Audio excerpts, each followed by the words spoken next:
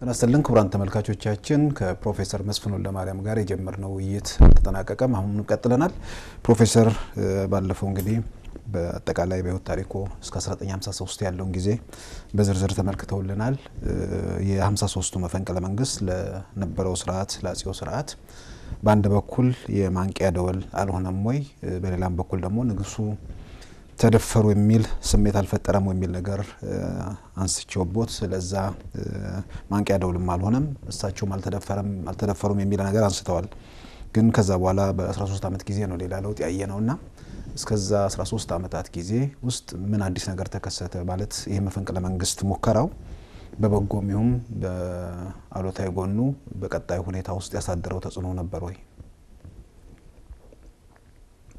መፈንቅለ መንግስቱ በቀጥታ እንደተነጋገርነው ምንም ተጽዕኖ አላመጣም እሳቸው ወዲያው ሁሉንም ነገር እንደው ሽረው የተደረገውን ሁሉ ሽረው የሚሰቀለውን ተሰቅሎ የሚታሰረውን ታስሮ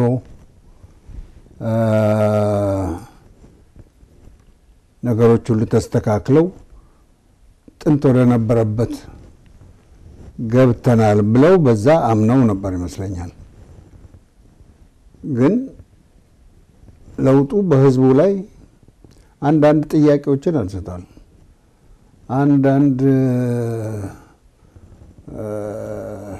ጠባሳ ትቷል ያለ ምንም ጥርጥር ያ ቀስ ያለ በተለይ እንግዲህ የተማሩ ሰዎች በዩኒቨርሲቲ ውስጥ እየተማሩ የሚወጡ ሰዎች እየበዙ ሲሄዱ እነዚህ ደግሞ ከዩኒቨርሲቲ የሚወጡ ወጣቶች ጥያቄ ያስነሱ አስተማሪዎች ሲሆኑ ደግሞ በየሁለተኛ ደረጃ ትምህርት ቤቶች በዚያም በተማሪዎቹ ላይ ጥያቄ እንዲነሳ በማድረጋቸው እንደዚህ እየተስፋፋ ሄደ ችግሩ ምንድነው ቤሲክሊ ሁሉ ጊዜ እኔ የምለው ትምህርትን ይፈልጋሉ ያጼ ኃይለ ሥላሴ አገዛዝ ትምህርት እንዲስፋፋ ይፈልጋል በኢትዮጵያ ውስጥ የኢትዮጵያ ወጣቶች እንዲማሩ ይፈልጋሉ በዛ በዩኒቨርሲቲ ውስጥ ከፍተኛ ደረጃ ጥሩ ትምህርት አግኝተው እንዲወጡ ይፈልጋሉ ከዛም ሲጨርሱ ወደ ውጭ ሀገር ልከው አስተምረው ማምጣት ይፈልጋሉ እነሱ ግን እንዳሉ ነው እነሱ አይማሩም እነሱ አይለወጡም ከስር ያለው እየተለወጠ እየተማረ ነው ያለው ያ ሁለቱ አብሮ ሊሄድ አይቻልም ግፊቱ ስለዚህ እየቀጠለ ሄደና ማይችሉበት ደረጃ ላይ ተደረሰ በ66 ምን አይነት ሁኔታዎች እዛ ላይ እንዳሉት የተማረው ክፍል እየጨመረ መምጣት በሌላ በኩል እነሱ አለመለወጣቸው ከዛ ባሻገር ምን ያናቢውት ለማምጣት እንግዲህ የረሃቡን ጉዳይ ያክስት ወቅት ነው ወይስ ረሃቡ አንድ በሳቸው ላይ ያለውን እምነት እንደዚህ ያጎደለ ነገር ነው ያለ ምንም ጥርጥር አጉድሎታል ከዛ በላይ የነቁ ቡድኖች የተለያዩ ቡድኖች መጡ በኢትዮጵያ ውስጥ በወታደሩም ክፍል በአስተማሪውም ክፍል በተማሪውም ክፍል በሰራተኞች ክፍል ይሄ ሁሉ ቱክ ቱክ እያለ የታክሲዎቹ አድማ ብዙ ነገሮች ብቻ ተያያዙ እንደዚህ የተያያዙት በዛው ይሄ ንቃት ከፍተኛ ደረጃ ንቃት በመፈጠሩና ላይ ያሉት ደግሞ በጭራሽ ሳይነቁ እዛው ተኝተው ስለቀሩ ነው እና መጨረሻ ላይ ወታደሩ ሲገባበት ፈነዳ። የወታደሩም ቢሆን እኮ ቀስ እያለ ነው። ምንድነው አንዳንዶች ፈረንጆች ሲጽፉ the creeping revolution ነበር ማለት እንደ ምንድነው ቅሙርስ ጉዞ የሚሄድ የሄደ አዝጋሚ አብዮት ከተባለ አብዮት ነው። ያ ቀስ ብሎ የሄደ እንደዚህ እያለ እየተመለሰው ወደ ኋላ ወደፊት ደግሞ እንደዚህ እያለ እየተንቀጣቀጨ የመጣ ለውጥ ነው። እንግዲህ ከየካቲት 66 እስከ መስከረም 2 ያለውን ጊዜ ነው አዝጋሚ የምንለው ወይስ ከዛ በፊት ያለውንም ይጨምራል? ከየለም በተለይ ከዛ በፊት ያለው ምንም አይታወቅም። ውስጡን እንደዚሁ አንዳንድ ነገር እንደ ጥቁ ያሉ ነው እንጂ የለም። ከየካቲት 66 ነው 66 የአጻፊ ትእዛዝ አክሊሉ ካቢኔ ከተሰናበተበት ጊዜ ጀምሮ ያለው ያን ጊዜ መንግስት ሳይኖር ነው ለብዙ ወራት የተካሄደው። ግን የኢትዮጵያ ሕዝብ ዝም ብሎ ስራውን ይሰራ ነበር። ወታደሮቹ ግን ረክተው ነበር ያኔ ወይስ ሌላ ኃይል ነው የገፋቸው? ካቢኔ ሽምሽሩ እንዳይቀበሉ ያደረጋቸው አንዳንድ ነገሮች ላይ ንጉሱን የመለወጥ ፍላጎት አልነበራቸው የሚል ነገርም ይነሳል። እኔ እሱን የነበራቸው አይመስለኝም። ግን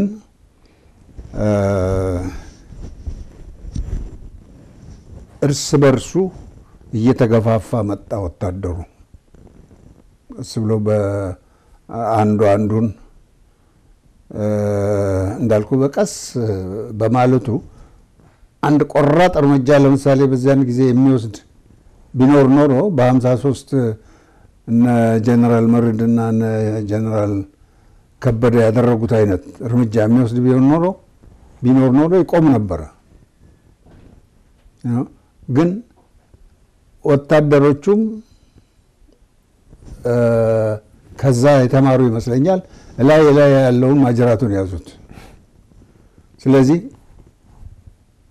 በበታች መኮንኖች ቁጥጥር ስር ሆነ። እነዛ ደግሞ እንግዲህ ተሰማቸው ጉልበት፣ ወደፊትም ያንን ጉልበት እንዲጨምሩ አሰኛቸው። ከነገሌ ጀምሮ እስከ አስመራ ድረስ ያሉት እየተነጋገሩ በራዲዮ ቀስ እያሉ ሰሩት። ዋናው እዚህ ደግሞ አዲስ አበባ 4ኛ ክፍለ ጦር ያለው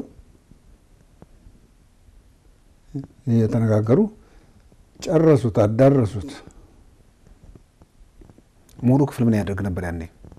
ምሁሩ ክፍል ምን ያደርግ ነበር? አሁን እናንተ ዩኒቨርሲቲ አካባቢ ያላችሁ ሰዎች? አይ ምሁሩ ክፍል ያን ጊዜ የለም እኮ እንደዚህ ምሁሩ ክፍል እንደዚሁ ሲያገኝ በዛና በዚህ መነጋገር መወያየት እንጂ እነዛም ምሁሩን ክፍል ምሁር ነው ይጠቅመናል ብለው አልፈለጉትም። ምሁሩም እኔ እነዚህን እንደው በእነዚህ ላይ ተጽዕኖ ለማድረግ ሞክራለሁ የሚል እምነት አልነበረውም። ምንም እነሱ ናቸው ወታደሮቹ እየጨመሩ ሲሄዱ በኋላ እንደው ቀስ አንዳንዶቹ በጓደኝነት በምናምን እንደሆነ እንጂ በቡድን በአጠቃላይ የተደረገ ነገር የለም። እኛ ለምሳሌ ዩኒቨርሲቲ ውስጥ የኢትዮጵያ ዩኒቨርሲቲ መምህራን ማህበር ነበረን፣ ግን ምንም አላደረግንም በቡድን። እንደው ምናልባት ስርዓቱ እየተለወጠ ቢሆን የሚል አንድ ነገር ቢከሰት ምን ማድረግ አለብን በሚለው ጉዳይ ላይ ውይይትም አልነበረም? ሁኔታዎች ወዴት ይሄዳሉ የሚለው ውይይትማ ይደረጋል። ውይይት ሲደረግ ግን የአካዳሚክ ነው፣ የትምህርት የእውቀት ፍላጎት እውቀትን ለማዳበር እንደዛ ነው እንጂ ለስልጣን ለምናምን ምንም አልነበረም እንደዚህ አይነት ነገር በጭራሽ። አይ እንደው አገሪቱ አንድ ምክንያቱም ግማሽ ክፍለ ዘመን ያህል የቆዩ ንጉስ ናቸው ያልተለመደ ነገር ነው ወታደሮች መጥተው ንጉሱን ለማውረድ እየተንቀሳቀሱ ነው ካቢኔው ሲበወዝ ነው የቆየውና ኢትዮጵያ ወዴት እንደምትሄድ ግልጽ አይደለምና በዛ ሂደት ውስጥ አንድ ነገር ቢፈጠር በሚል የተማረው ክፍል ነገሮች ወደ ተዛባ ነገር እንዳይሄዱ ይሄን እንዲያነት ኃላፊነት አለብኝ ብሎ ወይ ደግሞ እየመጡ ያሉትን ሰዎች በማገዝም በመምከርም እንዲያነት ምንም ነገር አልነበረም እነሱ ባይቀርቧችሁ እንኳን ኃላፊነቱ እኮ የሚመጣው እንዴት ነው ብትደራጅ እና ለምሳሌ ወይ በጋዜጣ በምናም በእንደዚህ አንድ አይነት ቡድን ቢፈጠር ይሄ መጣል ያን ጊዜኛ እርግጥ ዩኒቨርሲቲ ውስጥ ነፃ ነው እንጽፋለን እንናገራለን ሙሉ ነፃነት ነበረን ሙሉ ነፃነት ማለት ለመጻፍ እየጻፍን ማሳተም እንችላለን ያለ ሳንሱር ምንም ነገር ምንም ተማሪዎቹንም ይጨምራል ተማሪዎቹም ጭምር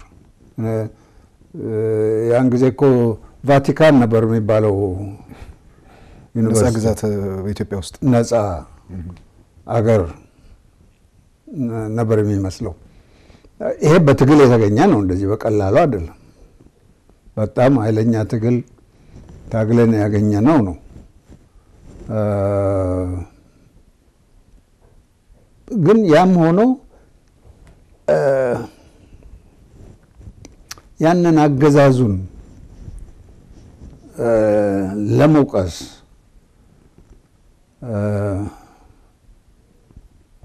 ችግሩን ክፋቱን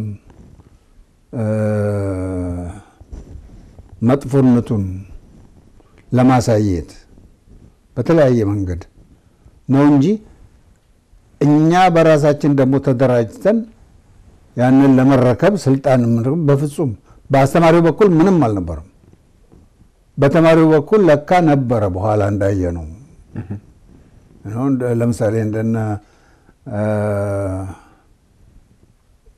ማን ብርሃነ መስቀል ረዳ እንደነ የሱ ጓደኛ ዋለልኝ እነዚህ ነበራቸው እንግዲህ ነገሩ የተበላሸ መሆኑን የምታየው በዚህ ነው አስተማሪዎች ይሄ የለንም ተማሪዎቹ ጋር ገና እንኳን እኔ ለብርሃነ መስቀልና ዋለልኝን አንድ ጊዜ ጠርቼ አነጋግራቸዋለሁ ምንድነው የምትፈልጉት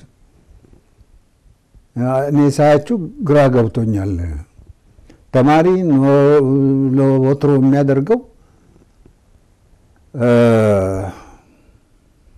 መኮርኮር ነው ለውጥ እንዲመጣ ለማድረግ ነው እናንተ ግን ከዛ ያለፋችሁ ይመስለኛል ስልጣን ለመያዝ ነው የምትፈልጉት አሁን እናንተ ያጼ ኃይለ ሥላሴ አልጋ ላይ ልትወጡ ነው የምትፈልጉት ቂሎች አትኑ አይሆንላችሁም ብዬ ነበር ይሄን ስላቸው የሚደንቅ ነገር ነው ሁለቱም አንድ ቃል አልተናገሩ ዝም ብለው እንደ ቂል አዳምጠውኝ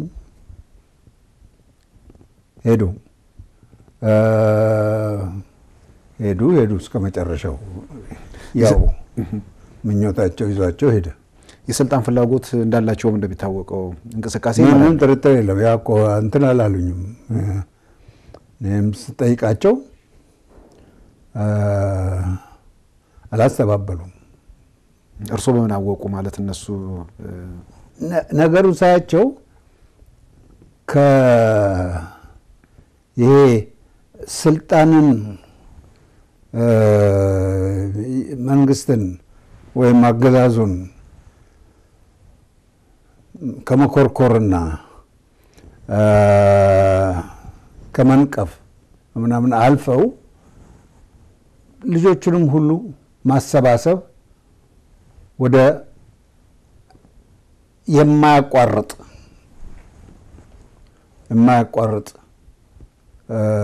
የተማሪዎች ረብሻ ለመፍጠር ሲጀምሩ ግልጽ ነበረ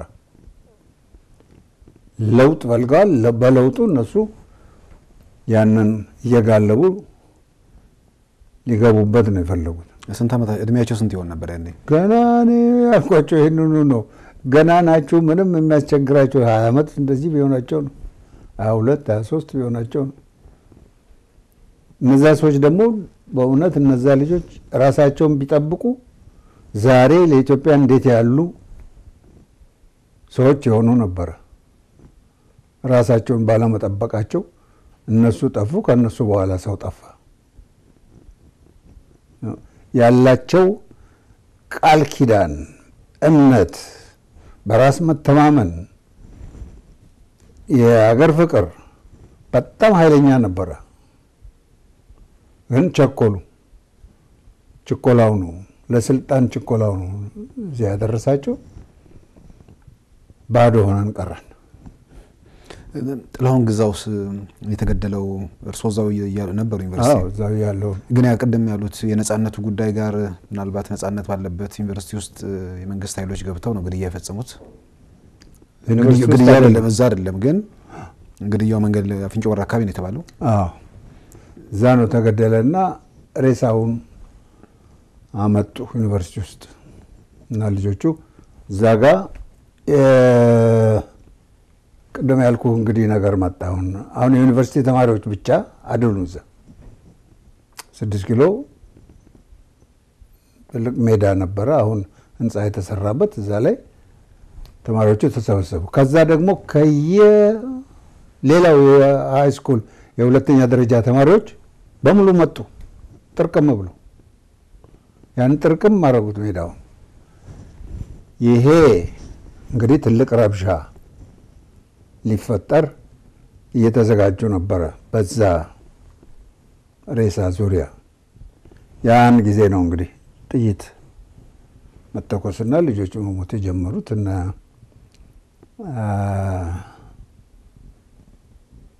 ዋለልኝ የታሰሩት። ጥላሁን ለምን እንደተገደለ ይታወቅ ነበር ያኔ? ማን ገደለው? ተገደለ? የዩኒቨርሲቲ ፕሬዝዳንት ነበረ፣ ተማሪዎቹ ፕሬዝዳንት ነበረ እንደሚመስለኝ። እኔ እሱ ምንም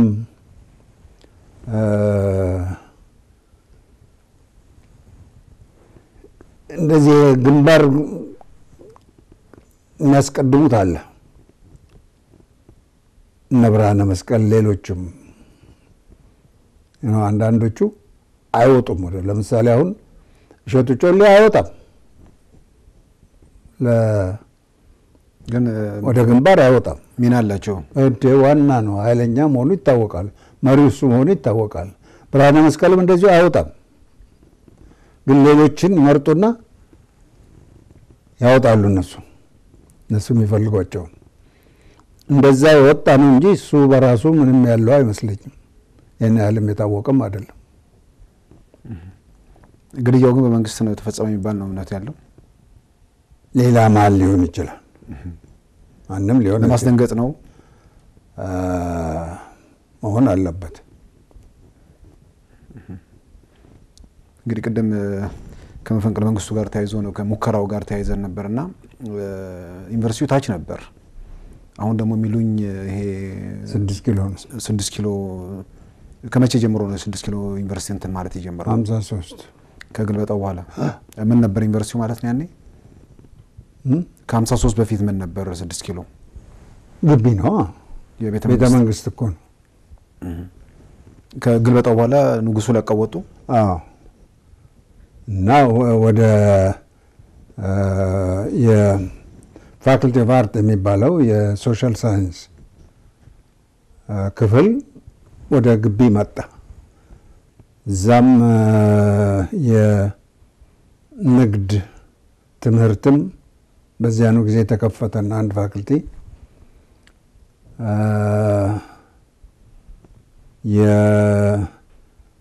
የኢትዮጵያ ጥናት መካነ ጥናትም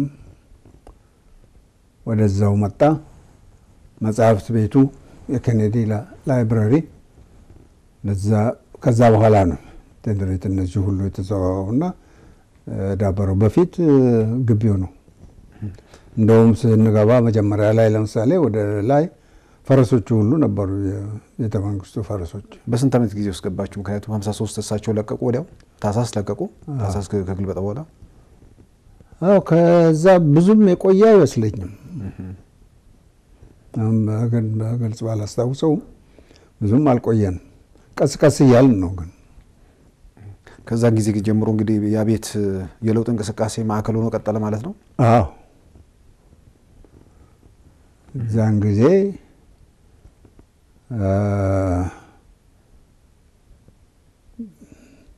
በጥይት ጀመረ፣ በቃላት በዲስኩር በግጥም በምናምን ቀጠለ። ያው ከግቢ ውጭ ቢሆንም በኋላም ደግሞ ግቢ ውስጥም ያው ብርሃነ ጥላሁን ግዛው ግድያው ጋር ተያይዞም ያው ጥይት ተተኩሶበታል። አዎ እሱ ለጊዜው አዎ በኋላ በደርግ ጊዜ ጥይት ነበረበት ያ ግቢ። በደርግ ጊዜ የለም፣ እኔም ማስታውሰው የለም። ደርግ ዩኒቨርሲቲውን ሊፈራው ነበር። አክብሮ ፈርቶ ነው የያዘው። እጅግም አሁን ወያኔ እንዳደረገው የማጥፋት ነገር በፍጹም አልተነሳም። ቀስ እያሉ እርግጥ ካድሬዎች እየሾሙ ፕሬዚዳንቱም ካድሬ፣ ዲኖቹ ሁሉ ካድሬዎች እየሆኑ አንደኛ ጸሐፊ የሚባል በዩኒቨርሲቲ በየፋክልቲው እየተሾመ ነበረ። ግን ምንም ይሄን ያህል ማላገጫ ነበሩ ለኛ። እነዚህ ተጽዕኖአቸው የጎላ አይደለም ጭራሽ። እኛን እነሱን እንሰድባቸው ነበር። ጌቶች እያልን መጫወቻ ማላገጫ ነበረው። ምንም አላደረጉንም። ወደ ኢህአዴግ ስንመጣስ ቀደም የትምህርት የዩኒቨርሲቲው ነፃ ግዛት ወይ ደግሞ ቫቲካን ሲቲ ነበር ብለዋል። ጣሊያን ውስጥ ያለ እንግዲህ ቫቲካን ራሱን ችሎ የተቀመጠ እንትን ነው፣ እንደ ሉዓላዊ እንትን ነው የሚቆጠረው። ሉዓላዊ ሀገር ነው እንጂ እና ዩኒቨርሲቲውን በዛ ደረጃ ነበር ብለዋል። እንግዲህ ከዛ ደርግ መጣ፣ ደግሞ አሁን ኢህአዴግ ነው ያለውና በእነዚህ በሶስቱ ውስጥ ያነጻነት በዚህ ጊዜማ በወያኔ ጊዜማ ግልጽ ሆነ እኮ ገና እንደገቡ በረከት ስምኦንና አባይ ፀሐይ እኔ አልነበርኩም፣ ግን ያን ጊዜ ዩኒቨርሲቲ ሄደው ራስ መኮንን አዳራሽ አስተማሪ ሁሉ ይሰብሰብ ብሎ ተሰብስቦ እነዚህ ሁለት ደናቁርት የኢትዮጵያን ታሪክ ለዩኒቨርሲቲው መምህር ሊያስተምሩ፣ የኢትዮጵያ ታሪክ 100 ዓመት ነው፣ ኤርትራ እንደዚህ ነበረች፣ ከኢትዮጵያ ጋር ምንም ግንኙነት የላትም እንደዚህ ብለው አይነ ደረቅነት ያንን ሁሉ እንግዲህ እዛ አሁን እነ ፕሮፌሰር መርዕድ እነ ፕሮፌሰር ባህሩ እነ ፕሮፌሰር ታደሰ ሁሉ በነበሩበት ንግግር አድርገው ሰው እየተነሳ ቢነግራቸውም በፍጹም አልሰማም ብሎ በአይነ ደረቅነት ዝም ብለው ቀጥለው በኋላ ሰው እየተነሳ መሄድ ጀመረ። ረግጦ ስብሰባ እነሱ እየተናገሩ አዎ፣ ግን እነሱ ግድ የላቸው በፍጹም። እንደዚህ በዛ ነው የጀመሩት። እነዚህ እንግዲህ በረከት ስምኦንና አባይ ፀሐይ መጥተው ዩኒቨርሲቲ ውስጥ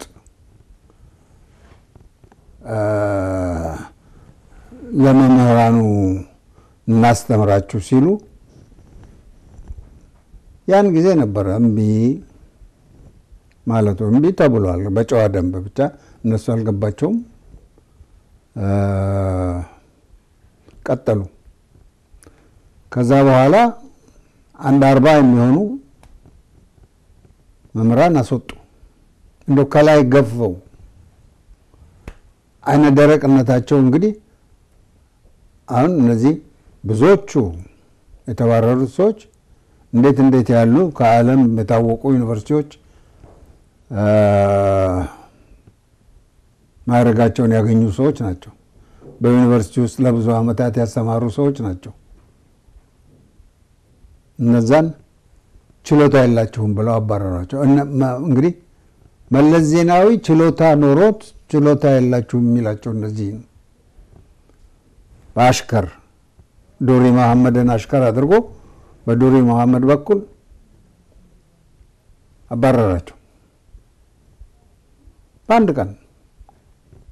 በአንድ ቀን ዩኒቨርሲቲው ከዩኒቨርሲቲነት ወደ ምን ሁለተኛ ደረጃም እንኳን ትምህርት ቤት በታች ወረደ። እስካሁን ድረስ አላንሰራራም፣ አልተነሳም። ይሄ እንግዲህ ወያኔ ለትምህርት ያደረገው በትምህርት ላይ ያደረገው ግፍ ይሄ መጀመሪያው ነው። ከዛ በኋላ እነሱ 30 ዩኒቨርሲቲ ሰራን ይላሉ። መጸጸታቸውን ያሳዩን አሁን ትምህርት እያስፋፋን ነው ይላሉ። ምን ጸጸት ነው? ጸጸት እኮ አይደለም ይሄ። ትምህርት ቤት መስፋፋት፣ ዩኒቨርሲቲ መስፋፋት። ዩኒቨርሲቲ አልተስፋፋም ነው እኮ የምልህ። ዩኒቨርሲቲ አልተስፋፋም። ህንፃዎች እየሰሩ ዩኒቨርሲቲ የሚል ስም በመስጠት ዩኒቨርሲቲ ሊሆን አይችልም። ዩኒቨርሲቲ ማለት የተማሩ ሰዎች፣ ዩኒቨርሲቲ ማለት የመጻሕፍት ቤት፣ ዩኒቨርሲቲ ማለት ጥሩ ለምርምር የተዘጋጁ አዋቂ ተማሪዎች ያሉበት ቤት ነው። ይሄ ሁሉ የለም እና ቤቱን ብቻ ሰርተው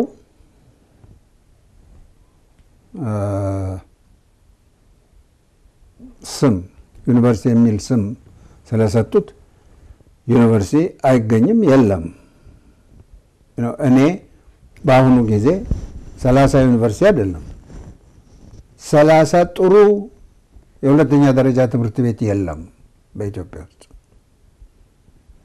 ጥሩ የሁለተኛ ድሮ የነበሩት አይነት እንደ ተፈሪ መኮንን ያለ፣ እንደ ውንጌት ያለ፣ እንደ ምኒልክ ያለ፣ እንደ ቀዳማዊ ኃይለ ሥላሴ ሁለተኛ ደረጃ ትምህርት ቤት ያለ፣ እንደ ቀዳማዊ ኃይለ ሥላሴ አንደኛ ደረጃ ትምህርት ቤት ያለ እንደዚህ አይነት የሉም። እንደ መድኃኔዓለም ያለ። እንግዲህ ትምህርቱን በተመለከተ ፕሮፌሰር እንግዲህ እርሶም ከሚያነሱት ባሻገር የተለያየ መንገድ ሰው እያየም የሚናገረው ነገር አለ። በቅርቡም ሞ ኢብራሂም ፋውንዴሽን የአፍሪካን የትምህርት ሁኔታ አጥንቶ ባወጣው ሪፖርት ላይም ያው ኢትዮጵያ ከ54 ሀገሮች የመጨረሻው 6 ውስጥ ነው ያለችው። እንግዲህ ሁለተኛ ደረጃም ከዩኒቨርሲቲ መምህራን ውስጥ ራሱ መንግስት ይፋ ባደረገው ዳታ ከግማሽ በላይ ዩኒቨርሲቲ ላይ መምህራኖች አሁን 50.8 አካባቢ የመጀመሪያ ዲግሪ ያላቸው ናቸው የሚል ነገርም ራሱ መንግስት በይፋ አምኗል። እንደው አዲስ ዩኒቨርሲቲ ውስጥ እርሶ በነበሩበትም ከዛም በኋላ እንደው በመምህራኑ የትምህርት ደረጃ ስብጥር ለምሳሌ ምን ያህል ፒኤችዲ ምን ያህል ማስተርስ የነበራቸው እንዳሉ መገመት እንችላለን? የነበረውን ቁጥር እሱ እኮ ብዙ ጊዜ በዚህ በአፋዊ ነገር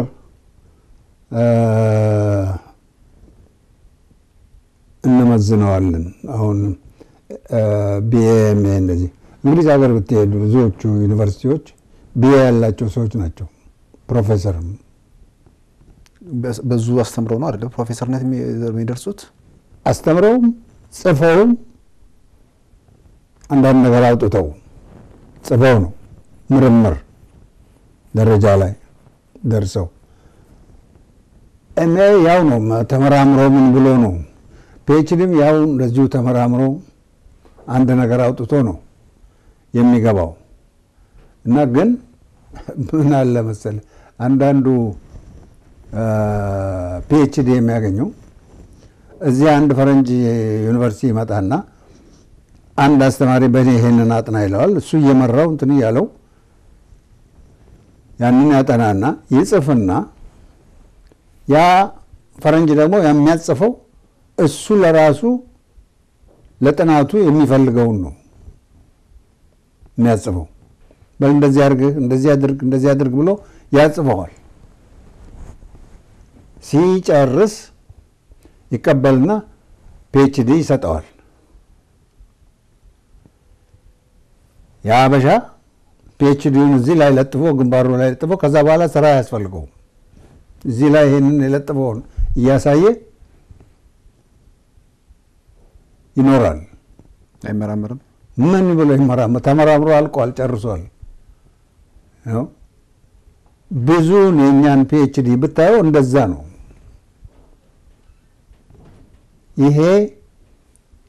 ይሄንን እያዩ ነው ሰዎች እንግዲህ ቢኤ ኤምኤ ፒኤችዲ የሚሉት። ቢኤ ይዘው ኤምኤ ይዘው ብዙ ሰዎች የተሻለ ስራ የሚሰሩ አሉ። እና አሁን ያም የለም ነው የምልህ። ቢኤ መጀመሪያ ነገር የት ያገኘው ቢኤ ነው? በምን አይነት መንገድ ያገኘው ቢኤ ነው? እዛው እኮ አንዱ ጓደኛውን አስተምሮ እዛ ተምሮ እሱ ደግሞ አስተማሪ ይሆናል። እንደዚህ አይነቱ ሁኔታ የፈለከውን አይነት ነገር ብትለጥፍበት ፒኤችዲም አለ አይደለም እንዴ? አሁን ፒኤችዲም ያፈራሉ እኮ።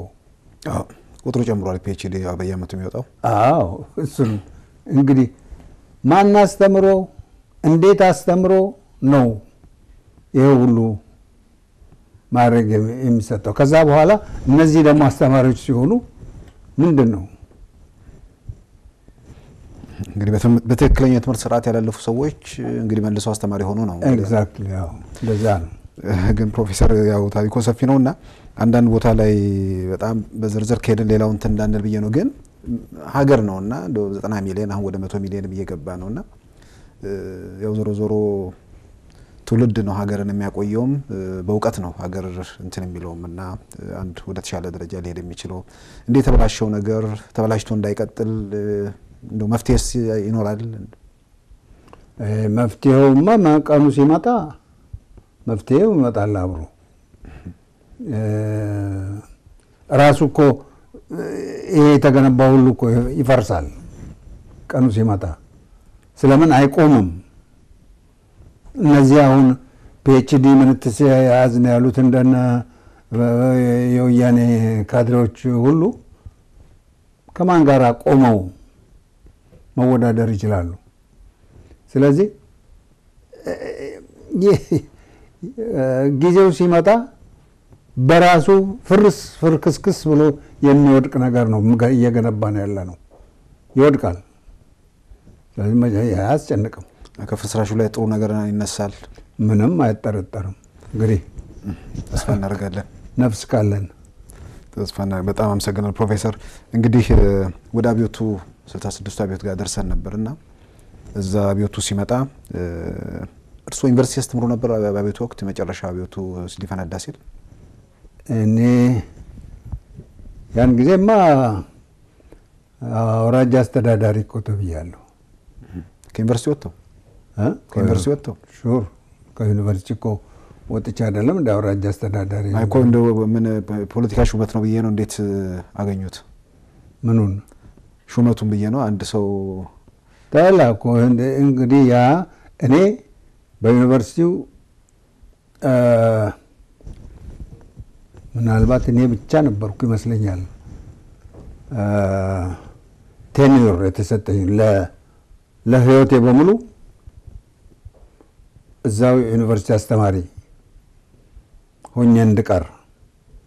ማንም የሚሰጠው ይሄንን የዩኒቨርሲቲው ቦርድ አድርጎ ይሄንን የጻፈልኝ ለኔ በቀጥታ አክሊሉ ሀብቴ ነው። ያን ጊዜ ፕሬዝዳንት ነበረ እና እንደዚህ ለህይወት አስተማሪ ሆነ እንድትቆይ የሚል ደብዳቤ ጻፈልኝ። ከዛ በኋላ ደግሞ ለፕሮፌሰር ምናልባት ምን ማለት ነው የህይወት አስተማሪ እንድትሆን እስከ ለተሞቶ እዛው ዩኒቨርሲቲ ያስተማሩ እንዲቀጥሉ ነው? አዎ ቴኒዮር የሚባል ነገር እዚህ ሀገር አለ። ጡረታ የለም። በጡረታም ስትገባ እዛው ነው። አዎ in other words አትወጣም፣ አስወጡህም። ያው የተመረጠ ሰው ነው፣ ችሎታ ያለው ሰው ነው በዚህ መልክ የሚያልፈው። አዎ እና በኋላ ከጃንሆይ ደግሞ ከጃንሆይ ጽህፈት ቤት ግንቢ አውራጃ አስተዳዳሪ ተብለህ ተሹመሃል የሚል ደብዳቤ ደረሰኝ። መቼ ማለት ነው? በ65 እኔ አልሄድም አልኩኝ።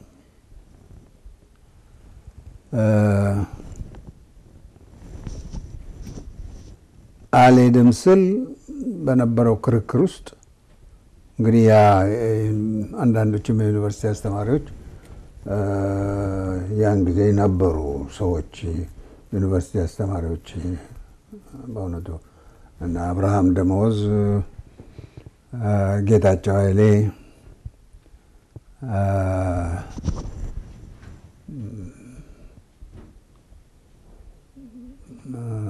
ሌሎችም ብዙ ነበሩ አሁን ብዙዎቹ እዚህ ናቸው ይመስለኛል ያሉት ስደተኞች ነው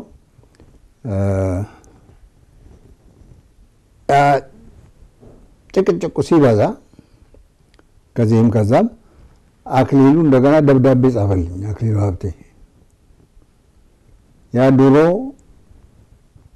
ቴኖር አግኝተሃል ብሎ የጻፈልኝ ፕሬዝዳንት አሁን ደግሞ የጃንሆይን ትእዛዝ ከመቀበል ውጭ ሌላ ምርጫ የለህም ብሎ እንደዚሁ ቃሉ ያ ነው ምርጫ የለህም ብሎ ጻፈልኝ እንግዲህ በአንድ በኩል ይሄ ውጣ ማለቱ ነው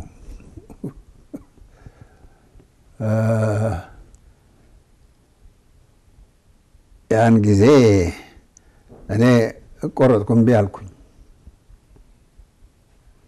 ጃንሆይ ፊትም ቀርበን ተከራከር ቢያልኩዛ ተጠሩ ጃንሆይ ጋር ግን እምቢ ስላልኩ ታሰርኩ እዚህ ላይ አንድ ጥሩ ነጥብ አለ ሰው ሁሉ እንዲገባው የሚያስፈልገው የዛሬዎቹንና ከአፄ ኃይለ ሥላሴ በኋላ የመጡትን የጎረምሳ አገዛዞችና አፄ ኃይለ ሥላሴን የሚለየው እኔ አሁን ወደ ግንቢ አውራጃ አስተዳዳሪነት የተሾምኩት በአፍሪካ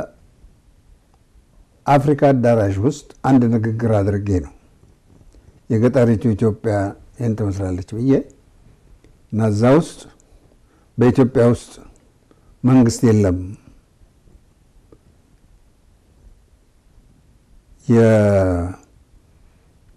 የሼር ካምፓኒ ነው ያለው ብዬ ተናገሬ ነው ወደ ግንቢ የተሾምኩት አፍሪካ ህብረት ውስጥ ለማን ነው ንግግሩን ያደረጉት ኢትዮጵያውያን የዩኒቨርሲቲ የቀድሞ ተማሪዎች ማህበር ያዘጋጀው ስብሰባ ነበር እዛ ውስጥ በሙሉ ሞልቶ ነበር ውጭ ሁሉ ሰው ነበር አዳራሹ አልበቃ ብሎ እና ያ በሱ ምክንያት እንዲህ ብለሃል ብለው አይደለም ያሰሩኝ የጃንሆይን ትእዛዝ አልፈጸምክም ተብሎ ነው የታሰርኩት እዚህ ዘዴያቸው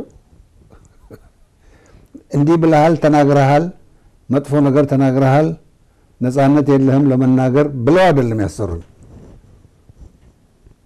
የጃንሆይን ትእዛዝ ሂድ እዚህ ቦታ ስትባል አልሄድም ብለሃል ብለው ነው ያሰሩኝ እሳቸውን ትእዛዝ አለመቀበል በህግ ወንጀል ነው በህግም ባይሆን አይ ምናልባት እንግዲህ የህጋዊነት ነገር የሚነሳው ወንጀል ነው እና ታሰርኩ አንድ ሳምንት ምናልባት እንደው ለሰው ግልጽ ለማድረግ ንጉሱ ጋር ተጠርተው ቤተ መንግስት ነው ሄዱት አዎ እንዴት ነበር እንደው ምናልባት እሳቸው ከርሶ ጋር ማን ነበር ከርሳቸው ጋር እንደወርሰው ሲገቡ ነበሩ ጻፊ አክሊሉ ነበሩ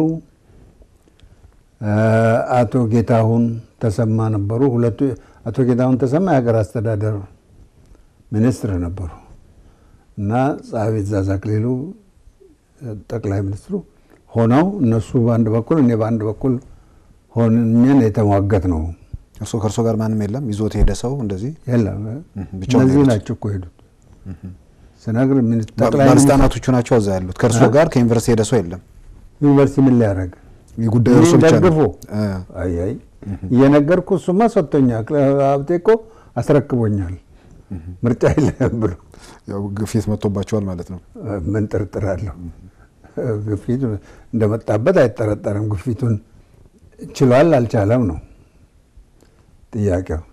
እና ከሳቸው ጋር ከነዚህ ጋር ተሟገትን። እኔ እምቢ ብዬ ወጣሁኝ።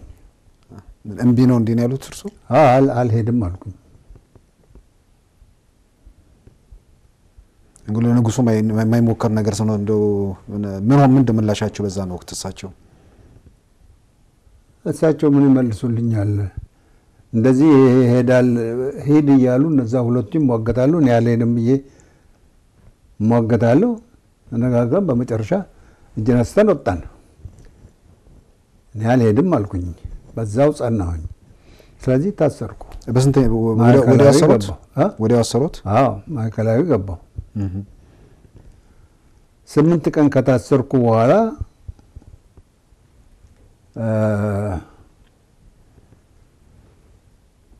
አቶ ጌታሁን ቢሮ አክሊሉ ሀብቴ፣ ጀነራል ይልማስ ሸበሺ፣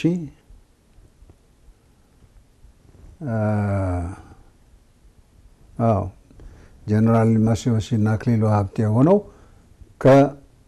እኔን ከማዕከላዊ ያስመጥተው አቶ ጌታሁን ቢሮ ገባን እና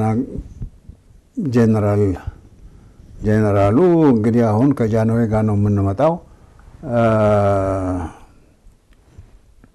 እንትን ተዘጋጅቶልሃል 100 ብር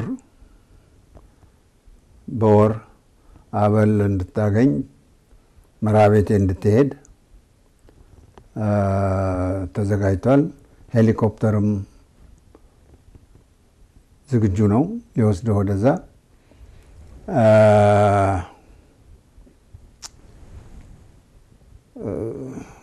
100 ብሩ ግን ከየት እንደሚገኝ ገና አናውቅም። እሱን እንግዲህ ለማስፈራራት የሚያደርጉት ነው። 100 ብሩ አበል ነው? አዎ ከደሞዙ በተጨማሪ ማለት ነው? የለም ደሞዝ ነው እንጂ 100 ብር። ዩኒቨርሲቲው ስንት ይከፍሉት ነበር? 1500 ያኔ። አዎ እና በ100 ብር ነው የሚሄዱት? አዎ ግዞት ነው ማለት ነው? መሆኑ እኮ ነው። እዛ ለግዞት ነው የሚሄደው መራቤቴ። ጀማ አለ፣ ጀማና ወጭት አለ። የትም ቦታ መሄድበት የለም፣ ማምለጫ የለም ተብሎ ነው እንግዲህ እኔ እንግዲህ ጃንሆይ በፍጹም እሺ አይላችሁም ደረቅ ነው ብለውን ነበረ። እኛ እንደው ዝም ብለን ሞክር ብለን ነው የመጣ ነው አሉ። እኔ አይ ጃንሆይ አያውቁኝም፣ እንዴት ደረቅ ሆናለሁ? ደረቅ አይደለሁም እኔ። አሁን እናንተ የምትሉት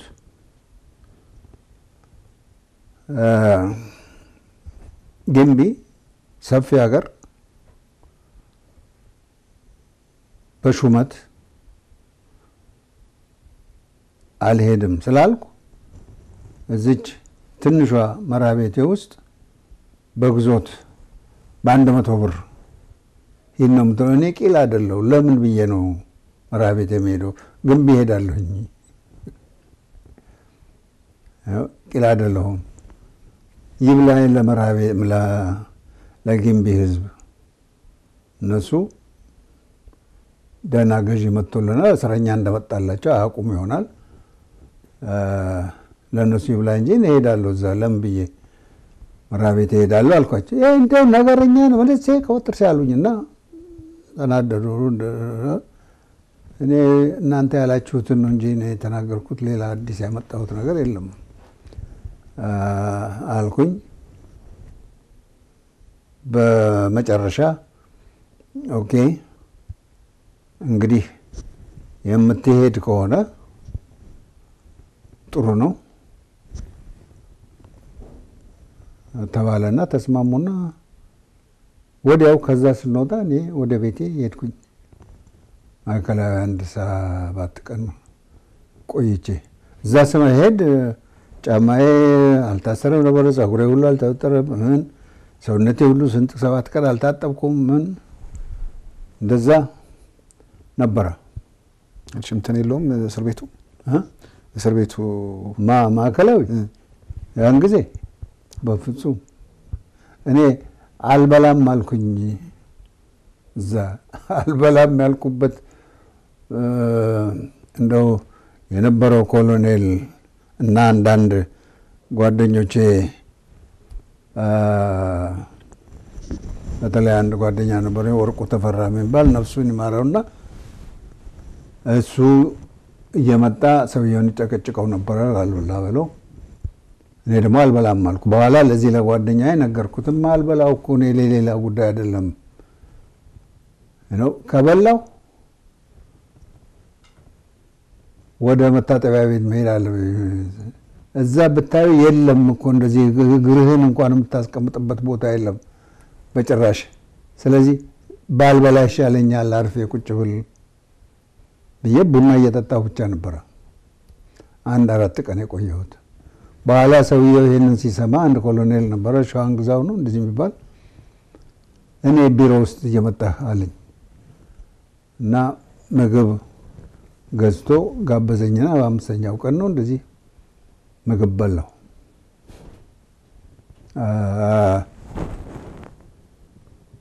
ከዛ በቀር መታጠብ ጨርሶ አይታሰብም መታጠብ ጨርሶ አይታሰብም ማለት በፍጹም የታለው ማን ነው ያኔ እነማን ናቸው የሚታሰሩ ማዕከላዊ በአብዛኛው በኋላ የፖለቲካ እስረኛ ነው በደርግ ጊዜ የፖለቲካ እስረኛ ነው ያኔም ብዙ ሰዎች ሶማሌዎች ኤርትራውያን እንደዚህ ነበሩ የሚገርም እሱን ራሱ የቻለ እርሶ ምክንያቱም በኋላ ደግሞ ማዕከላዊ 2 ጊዜ ገብቷል ቢያንስ ያኔ የነበረው ማዕከላዊ ነው ወይስ የተለወጡ ነገሮች ነበሩ አይ ተለውጧል አሰራሩ ሁሉም ሙሉ አሰራሩ ተለውጧል ግን ግቢው ያው ነው እንግዲህ ማዕከላዊ ከደርግ ጊዜ ጀምሮ የመጣ ነበር ይመስለን በንጉሱም ጊዜ ነበር ማለት ነው አይ ነበር ያን ጊዜ እንግዲህ ወደ ግንቢ አውራጃ አስተዳዳሪነትን ተስማምተው ከእስር ቤት ወጡ ወጣውና ከዛ በኋላ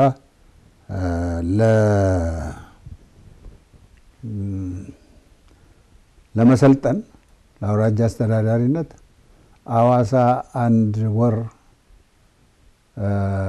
ስኮላርሺፕ ተሰጠን እና እዛ ሄድን አዋሳ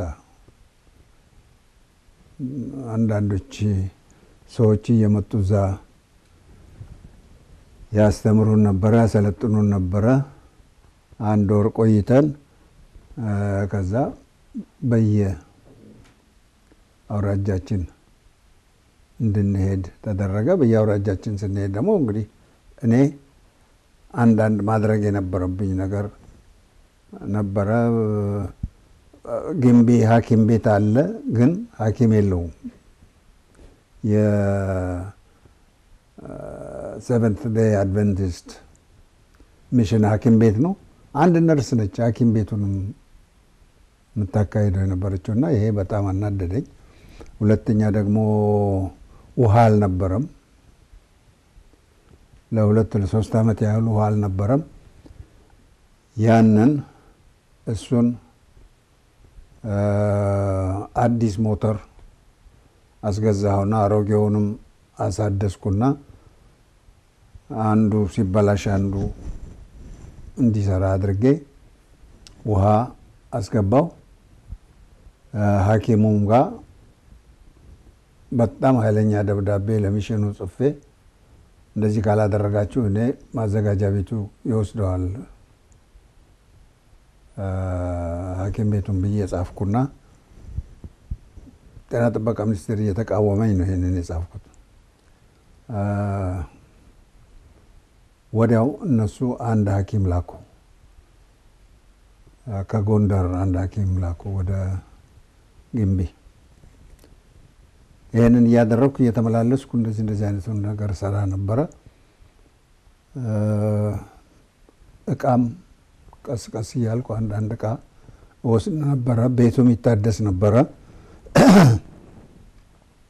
ይሄ በሚሆንበት ጊዜ 66 ፈነዳ አብዮቱ ፈነዳ የሚሉት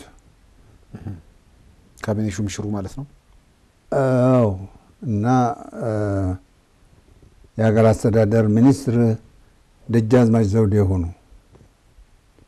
ዘውዴ ገብረሕይወት ናቸው። ዘውዴ ገብረስላሴ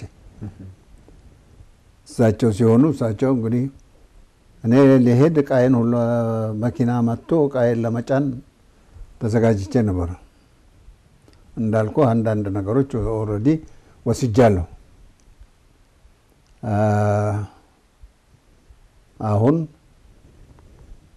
ደጃዝማች ዘውዴ አይ አርፈ ተቀመጣለኝ ሌላ ሰው ሾሙበት። ሳይሄዱ ገና እኔ ሄጃለሁ። ደርሷል እዛ እንዴ በ11 እየተመላለስኩ ነው አሉኝ። አዎ እየተመላለስኩ ግን ነበር። በቋሚነት አልተቀመጡም። በቋሚነት ለብዙ ጊዜ አልተቀመጥኩም። ግን ሄጄ 11ዱን ወረዳዎች እየዞርኩ ህዝቡን አነጋግሬያለሁ። የወረዳ አስተዳዳሪነት ደሞዝም ይወስዱ ነበር ወይስ ዩኒቨርሲቲው ደሞዝ ነበር? የለም ዩኒቨርሲቲው ተቋርጧል። አውራጃ አስተዳዳሪነት በየወረዳ እየዞርኩ ስናገር ምንድነው ለህዝቡ የምነግረው ነበር። እንትን ነበረኝ፣ እቅድ ነበረኝ በግንቢ አውራጃ ላይ ለማዋል ያሰብኩት ግልጽ የሆነ እቅድ ነበረኝ። የገጠር ልማት ነው። በቤት ስራ የመኖሪያ ቤት ስራ ጀምሮ እርሻውን ሁሉ የያዘ በሌላም ሁሉ የሚገባ የልማት እቅድ ነበረኝ። በአንድ ጊዜ አወጣሁት ይሄንን ሁሉ እናደርጋለሁ ብዬ እና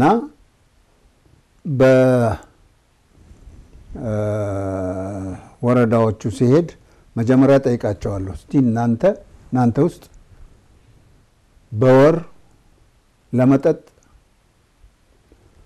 አንድ ብር እንደ ቢያንስ 1 ብር የሚያወጣ ሰው እጁን ያውጣ እያልኩ ጠይቃለሁ። 5 ብር የሚያወጣ እያልኩ ጠይቃለሁ። ያን አየሁና እሺ አሁን እኔ የምጠይቃችሁ ከሌላው ከምታወጡት ገንዘብ ሳይሆን ለመጠጥ ከምታወጡት 1 ብር ብትሰጡኝ በዚህ ወረዳ 1 ሐኪም ቀጥርላችኋለሁ። ደግሞ 1 ብር ከዛው ከመጠጥ ደግሞ ብትሰጡኝ 1 መሐንዲስ ቀጥርላችኋለሁ። መንግስት ይሄንን ሐኪም ቤት ይሰራልናል፣ መሐንዲስ ያመጣልንና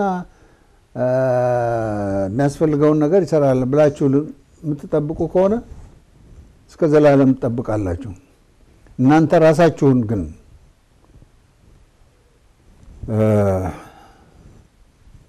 ለማልማት ከፈለጋችሁ ይሄ ቀላል ነው፣ እንደዚህ እናደርግ።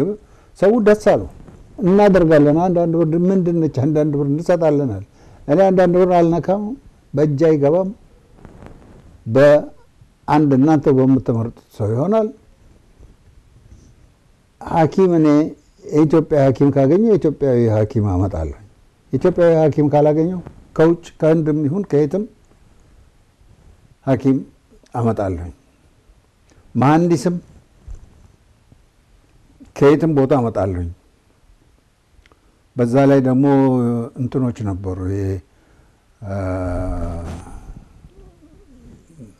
በበጎ ፈቃድ የሚመጡ ከየሀገሩ ከአውሮፓ የሚመጡ ወጣቶች ነበሩ።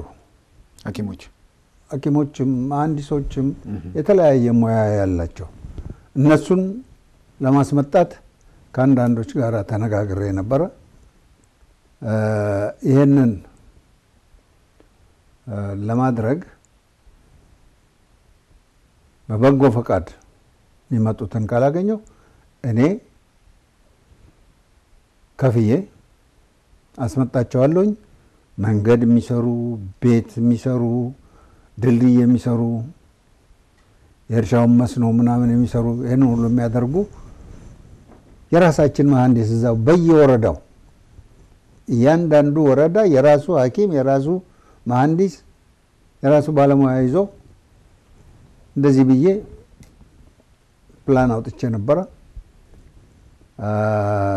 ለ11ዱም ወረዳ እየዞርኩ ተናገርኩ። ሁሉም ደስ አላቸው። ከዛ ደግሞ ሌላም ነገር አደረኩኝ። ዘበያ ወረዳው በመሄድበት ጊዜ መሬት በሰፊው የያዙ ሰዎች ነበሩ። ለምሳሌ የአቶ ይልማ ደረሳ እህት ነበሩ። ሰፊ መሬት ነበራቸው። ሌሎችም ነበሩ፣ እሳቸው ብቻ አይደሉም። እነዚህን ደግሞ ጠየኳቸው፣ መሬት ትሰጡኛላችሁ ወይ? ህዝቡ ገበሬው የየራሱን መሬት ያርሳል እንደ ድሮ እንደለመደው። ግን እነሱ የሚሰጡኝን መሬት ደግሞ ለብቻ ይዤ በደቦ በአንድ ላይ የጋራ እርሻ ሰው እንዲያካሂድ። እነዚህም ሰዎች እንሰጣለን መሬት አሉ። የሚደንቀው በጎ ፈቃድ ነበረ። የኢትዮጵያ ህዝብ በጎ ፈቃድ ሁልጊዜም አለው። አገዛዙ አዳፍኖ እየያዘው ነው እንጂ። ይህንን ሁሉ ጨርሼ ነው እንግዲህ 11ዱን ወረዳዎች ጎብኝቼ ወደ አዲስ አበባ የመጣሁትና ከአዲስ አበባ ያ እንዳልኩ የሚፈነዳው ፈነዳ እና አትሄድም ተባልኩ፣ ቀረሁ። ጭሰኛ ስርዓት አልነበረም ግንቢ ውስጥ? ነበረ እንጂ መሬቱ ገበሬው አልነበረም ማለት ነው። አይ ባለመሬቶችም ነበሩ። ባለመሬቶችም ነበሩ። አዎ። ግን ይሄ ጭሰኛ ስርዓቱ ከግንቢ ጀምረህ የቡናው ሀገር ኢሉባቦር፣ ወለጋ፣ ኢሉባቦር፣ ከፋ፣ እነዚህ ጭሰኛ ብዙ ነበሩባቸው።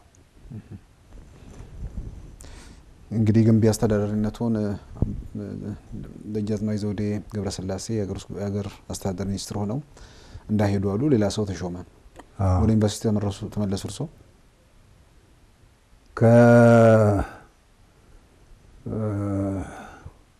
አዎ ተመለስ ተባልኩ። ብቻ ያን ጊዜ ዩኒቨርሲቲም አልነበረም። እንዴት? ረብሻ ላይ ነበራ። አልረጋም ነገሩና እንዲሁ ጊዜው አለፈው። ወዲያው ደግሞ ይሄ መርማሪ ኮሚሽን የሚባለው ውስጥ ተመረጥኩ። አብዮቱ ንጉሱ ሳይወርዱ ነው መርማሪ ኮሚሽን የተቋቋመው? ታዲያስ ደርግ ስልጣን ሳይዝ መርማሪ ኮሚሽን ወይ ደግሞ መርማሪ ኮሚሽኑ?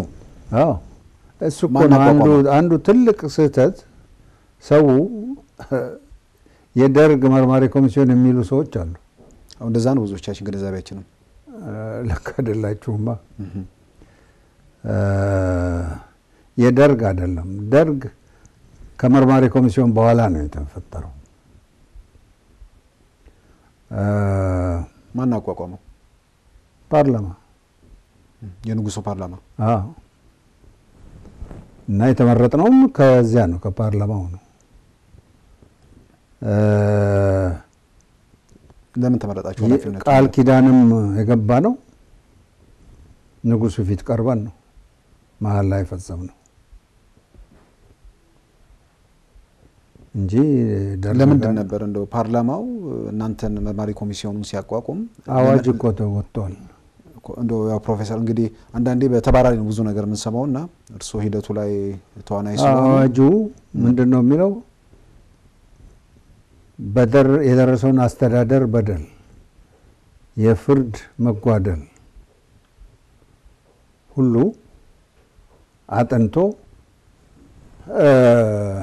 በድሮቹ ባለስልጣኖች ላይ ቅጣት የሚያገኙትን ለይቶ ለፍርድ እንዲቀርቡ ማድረግ። አንድ ምንድነው አቃቤ ሕግ ተሾሞ ነበረ። ያንን መርማሪ ኮሚሽን መርምሮ አጣርቶ ለአቃቤ ሕጉ ያስተላልፋል። አቃቤ ሕጉ ይከሳል። የመርማሪ ኮሚሽን ሕጋዊ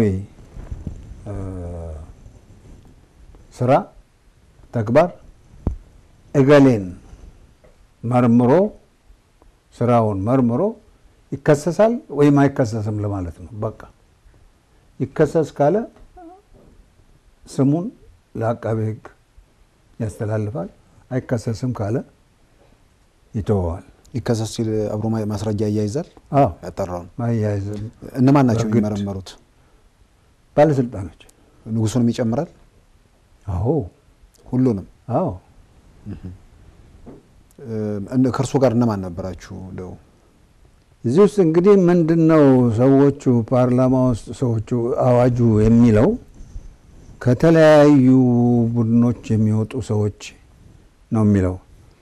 ከጦር ኃይሉ ውስጥ የመጡ ነበሩ።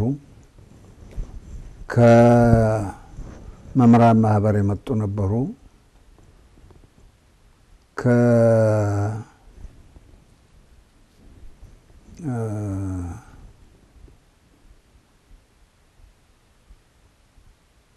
ከአንዳንድ ለምሳሌ ምንድነው መቆጣጠሪያው ማን ነው የሚባለው?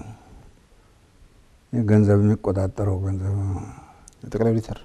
አዎ ከዛ መስሪያ ቤት ነበረ።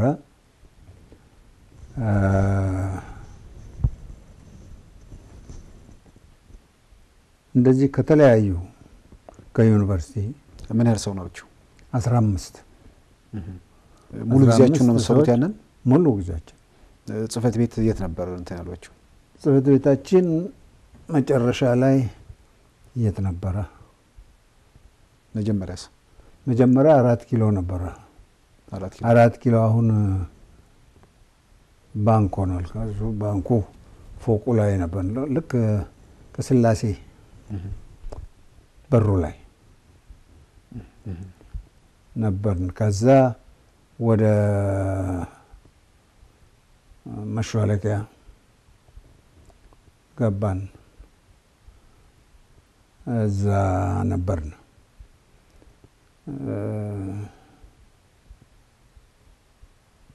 እንግዲህ የሚመርመሩትን ሰዎች ጠርታችሁ ነው ወይስ? መጀመሪያ እናጠናለን። መረጃ እንሰበስባለን። ለህዝብ ተነግሮታል? አዎ ጥቆማ እንዲያቀርብ። ጥቆማም ደግሞ የሚያቀርቡ አሉ። በዛ በጥቆማ የአስተዳደር በደል ደረሰብን፣ የፍርድ መስተጓጎል ደረሰብን የሚሉ ሲሆን እንጠራለን ሰዎቹን፣ የተያዙትን ሰዎች እነዚህን አምጡልን እንላለን። በዚህ ቀን ደግሞ መርማሪ ኮሚሽን የነበረው ጉልበት ለምርመራ በጣም የተመቸ ነበር። ከየትም ቦታ ከየትም የመንግስት መስሪያ ቤት አንድ ነገር ላኩልን ይህን ፋይል ስንል ወዲያው ነው ከተፍ። አለበለዚያ በፖሊስ እናስመጣዋለን ያንን ኃላፊውን። እና በአንድ ጊዜ ነበር የሚታዘዙን። የምንፈልገውን መረጃ ሁሉ ከየትም እናገኛለን። አስመጥተን ያንን መርምረን ብዙዎቻችን እንደው ያንን ፋይል ስናገላብጥ እሱ አቧራው እያስነጠሰን ነበረ። እሱን ካደረግን በኋላ ሰዎቹን እንጠራቸዋለን እና መሐላ አለ። መሐላ ፈጽመን እንጠይቃቸዋለን። እዚያ በኋላ እኛ ያንን ይዘን ተሰብስበን ይከሰሳል አይከሰስም የሚለውን እንወስናለን። የህግ ባለሙያ መካከላችሁ አለ? አሉ፣ ብዙ አሉ። ምን መሰለ የህግ ባለሙያ 5 ነበሩ። እኔ እንግዲህ ሊቀመንበር ነኝ። መጀመሪያ ላይ ጭቅጭቅ ጀመርን። በየትኛው አንቀጽ ይከሰስ ይሄ ሰው ስንል አንዱ ይሄ ያል መጨቃጨቅ ጀመርን። እኔ ምን አልኩኝ ምን ወሰንኩኝ እንዴ የህግ ባለሙያዎች አሉ እዚህ እኛ ሌሎቻችን ምንም አናቅም ስለ አንቀጾቹ እና ለምን አንድ የህግ ባለሙያዎችን ኮሚቴ ያቋቁማል እነሱ ያጥኑና በዚህ አንቀጽ ይከሰሱ ሲሉን በሱን ንክሰስ እኛ ማናቀው ሰዎች ገብተን ከመንዘባረቅ አልኩና ይሄን ሐሳብ ተቀበሉኝ ኮሚቴው ተቋቋመ በኋላ ያ የህግ ኮሚቴ እየተከፋፈለ አንዱ ይሄን በጭራሽ መስማማት አቃታቸው ባንቀጾቹ ላይ እንዴ እንግዲህ ህግ ገና ሳይንቲፊክ አልሆነም ወደዛ ደረጃ አልደረሰም ማንም እያንዳንዱ ሰው የየራሱን አስተያየት ብቻ ይዞ የሚገባበት ነው እንደዚህ ከሆነማ እኛም ገብተን እንደፈለገን እናድርገውና በደመ ነፍስ እየወሰን አብረን በድምጽ ብልጫ እንወስን ተባለና በድምጽ ብልጫ መወሰን ጀመር እቺ በጣም እንትን ነው ግን ውሳኔ ሳይሆን የሚከሰስበት አንቀጽ በዚህ ከሰስ እኮ ውሳኔ እኮ ነው እሱ እንግዲህ ሰዎች ያዛውተው እንዳይወስዱት ብዬ ነው ያንን ማድረግ ጀመርን እንግዲህ ይከሰስ እንል ደግሞ እንግዲህ ካልን በኋላ ከሰስ ለማለት ብዙ መረጃዎችን መሰብሰብ አለብን ይከሰስ ካልን በኋላ ደግሞ በየትኛው አንቀጽ ለሚለው ደግሞ እሱ ሌላ ክርክር ተደርጎ በዛ ላይ በዚያ አንቀጽ ይከሰስ ብለን ቃለ ጉባኤ ላይ ተፈራርመን ለአቃቤ ሕጉ ይሄዳል በሙሉ ድምጽ መሆን አለበት የለም አብላጫ ድምጽ እና አቃቤ ሕጉ ያንን አይቶ የሚከሰውን ይከሳል እኛ ሌላ ምንም የቅጣቱን እንትን ምንም አያገባንም አንመለከትም ያ የፍርድ ቤት ጉዳይ ነው የኛ ስራ አጣርቶ ይከሰሳል ወይም አይከሰስም ማለት ብቻ ነው ሌላ የለንም እንደዚህ እንግዲህ ከዚህ ጋር የተያያዘ አንድ ነገር ገና ከመጀመሪያው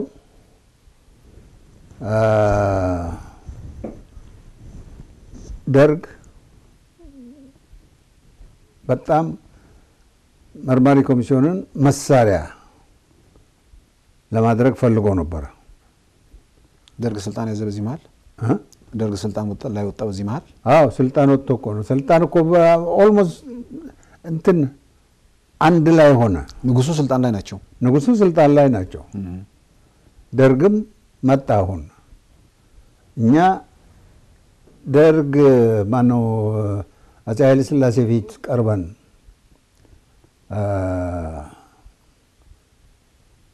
መሐላ ስንፈጽም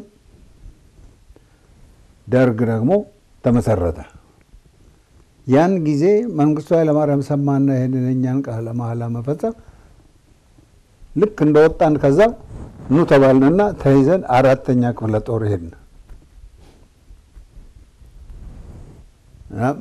ምን አደረጋችሁ እኛ ምለናል በህግ ለመስራት ምለናል ከኛ ጋራ ስሩ አለ አይ ከናንተ ጋራ እንዴት እንሰራለን እናንተ በጠመንጃ የምትሰሩ እኛ በህግ የምንሰራ ለዚህም ቃለ መሐላ አይፈጸምና አይሆንም አልኩት እኔ ማን ያናገራችሁ መንግስቱ አይደለም ራሱ ኮሎኔል መንግስቱ ነበሩ ሁሉም ደርግ አባሎች ባሉበት ነው 4ኛ ክፍለ ጦር በኋላ እኔን ለብቻ የጠራና አንድ ላይ እንስራ ቢሮአችሁም እዚህ ከኛው ጋር ይሁን አለኝ። እኔ ነገርኩት ከእናንተ ጋር እንዴት ብለን ነው አንድ ላይ የምንሰራው? ከዚህ በፊት እንደነገርኩ እኛ በህግ የምንሰራ ነን፣ እናንተ በጡንቻ የምትሰሩ ናችሁ እና አንድ ላይ ለመስራት አንችልም። እኛ ደግሞ ቃለ መሐላ ፈጽመናል።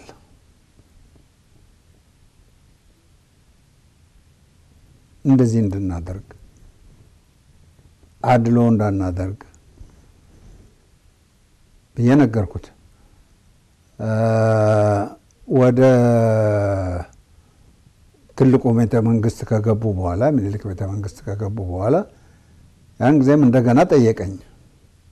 እየሰራችሁ እናንተ እዚህ ማለት? እኛ እየሰራን ነው። እንደገና ጠየቀኝ። እንግዲህ ሁለተኛ ጊዜ አሁን ስትጠይቀኝ የሌሎቹን ሀሳብም ፈልጋ ነውና እኔ ለኮሚሽኑ አቀርባለሁ ሀሳቡን እና የኮሚሽኑን ሀሳብ ውሳኔ እነግራለሁ አልኩትና ለኮሚሽኑ አቀረብኩ። መንግስቱ ኃይለማርያም እንደዚህ ይላል፣ አብረን እንስራ ይላል።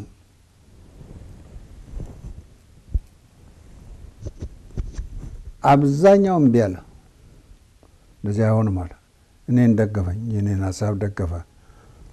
አንዳንድ ሰዎች ነበሩ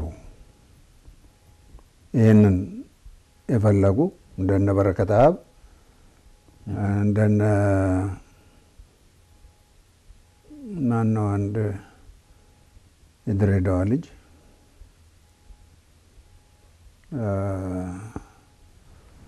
አሁን ጅቡቲ ይመስለኛል፣ ጅቡቲ ከመምህራን ማህበር የመጣ ነው። እሱ አንድ ደግሞ ከጅማ የመጣ ልጅ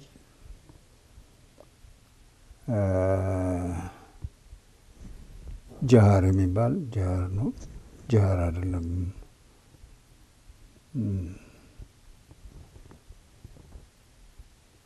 እንግዲህ ከእርሶና ከአቶ በረከት ሀብተ ስላሴ ውጭ ሌሎች የሚታወቁ አሉ በስም?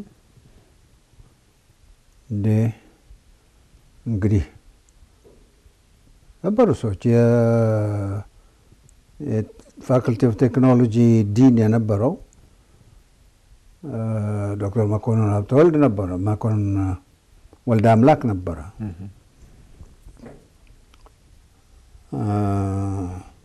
ብዙ ከኦዲተር መስሪያ ቤት የመጡ አንዳንድ ኮሎኔሎች፣ አንዳንድ ካፕቴኖች ከኤርፎርስ የመጡ ነበሩ። እንግዲህ መታወቅ እንደሆነ አላውቅም። በዛ አይኑን አልሰማቸውን ምናልባት አሁን እነዚህ ኮሎኔሎች ካፒቴኖች የሚል ነገር አንስተዋልና እነ ኮሎኔል መንግስቱ በእነሱ በኩል ተጽዕኖ ማድረግ አልሞከሩም? መርማሪ ኮሚሽኑ ላይ የሚደንቅ ነው። እነዚህ ከጦር ሰራዊቱ የመጡ ሰዎች በጣም በጣም ልዩ እንደ ህሊናቸው ነው የጸዳ ሰዎች ነበሩ አብዛኛዎቹ። እንደውም ምን አንድ ለምሳሌ ሊቀመንበር በመሆኔ እንግዲህ አንድ ነገር ወደ መጨረሻው ላይ ድምፅ እንስጥ ስል አንድ ሰው ነበረ፣ ሻለቃ አለማየሁ የሚባል አሁን ጀነራል ሆኗል መሰለኝ በኋላ አሉ። እሱ የክብር ዘበኛ ነበረ። የህግ የተመረቀ ነው ባልሰምቻለሁ። እሱ በቃ ሆዱን ሲቆርጠው ይታየኛል። ድምፅ እንስጥ ሲባል በቃ መነጽሩን ያወልቃል፣ አይኑን ያሻል፣ ይጨነቃል፣ ፍዳውን ይበላል። እንቆይ ትንሽ እስቲ ደግሞ ይላል። ኦኬ እንቆያለን። እንደዚህ እየተጨነቁ አንድ ደግሞ ከኤርፎርስ የመጣ ልጅ ነበር፣ እንደዚሁ የሚጨነቁ ሰዎች ነበሩ። እንዲህ ዝም ብለው እንደው ድምጻቸውን እጃቸውን እያወጡ ድምጽ የሚሰጡ አልነበሩም። እኔ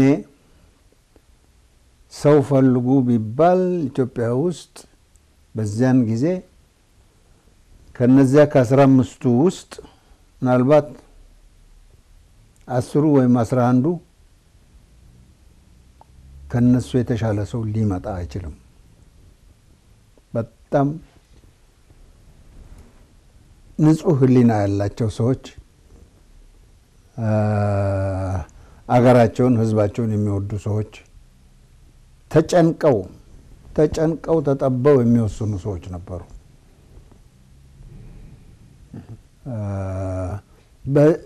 እንደዚህ ስለሆነ ነው እኮ መጨረሻው ውሳኔው መጨረሻው ውጤቱ የመርማሪ ኮሚሽን 98 ነው እንደዚህ በመቶ የመጣው ቤት ተውል ፉርሽ ነው። ወደ መጨረሻው ሳንመጣ ፕሮፌሰር ኮሎኔል መንግስቱ ጋር ተጠርተው ሌሎቹን ጋር ላስወስን ብለው ነበር የመጡትና ውሳኔያችሁ ምን ሆነ? ለሳቸው ምን ተነገራቸው? ምን ከኛ ጋር ስሩ የሚለውን ነገር እንግዲህ ቤተ መንግስት ጋር እሱን አላልኩም። እሱን አቀረብኩ ለመርማሪ ኮሚሽን። እንደዚህ ይፈልጋል አልኩኝ።